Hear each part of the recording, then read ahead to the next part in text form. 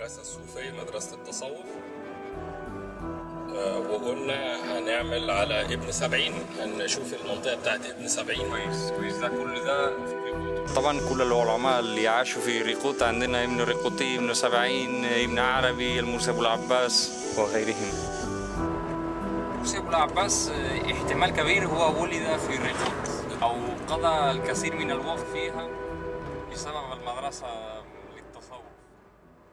Video work is all about what it is to be Middle Eastern, what it is to be Arab, what it is to be African, Egyptian, Middle Eastern today in post-September 11 world. In the history of Alexandria, there is a Murcian figure, a very important Murcian Sufi figure who has a shrine and a massive mosque in Alexandria. He's principally the principal Sufi figure in Egypt. His name is Abu al-Abbas al-Mursi, or Abu al-Abbas al-Mursi, Abu al-Abbas who comes from Murcia. My research was about one person. I discovered at least 15 people who came from this valley, moved throughout North Africa, ended either in Alexandria or Cairo. Some of them stayed, some of them passed into what is now Saudi Arabia, others passed into Damascus like Ibn Arabi, like the guru of Sufism probably in history. So my work took shape almost like 3 months ago. It was divided into a video piece, 2 radio programs, 1 guided tour to the prison that I was supposed to show there, but we moved to Los Molinos for curatorial reasons, and a series of talks that tackle all this idea of history. The video piece constitutes between 25 and 30%, 33% of my work for Manifesta. Journalism to me is the people who create the news, who tell stories, and they come forward through media channels such as print or today video or web or whatever. What exactly is, how would you describe this aesthetic journalism? Is it journalism that is about aesthetics, or is it journalism that is well written, or is it journalism that is taking on a specific dynamic within artistic production? To me, the information is clear, image is beautiful.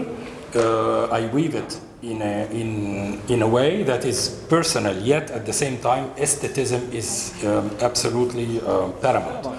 I think you could call this film for some sort of like emotional journalism. So that as a visitor, I would be really engaged trying to work out what this is, instead of him literally just narrating it to me like a fact.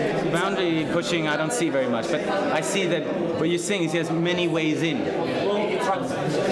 Yes, for sure.